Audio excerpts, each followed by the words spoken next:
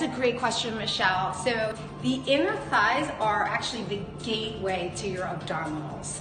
Without firing your inner thighs, you miss that kinetic chain. So one thing you can do at home, you can do this in your bathroom, you can do it in the family room, just grab a pillow. If you have a block, you can grab a block, you can grab a shirt and roll it up in between your thighs. And you want to just start by bringing your feet parallel, so everything faces forward. Your feet, your knees, everything faces forward. Hand on your hips, like a natural positioning of your body. Make sure you pull the bottom two ribs in. You're breathing from your chest, and just start squeezing in and in. And as you squeeze in, the trick is to think about spinning your thighs inward. And right away, you're going to engage and lift that pelvic floor and hit those deep rectus abdominis muscles. It's absolutely essential.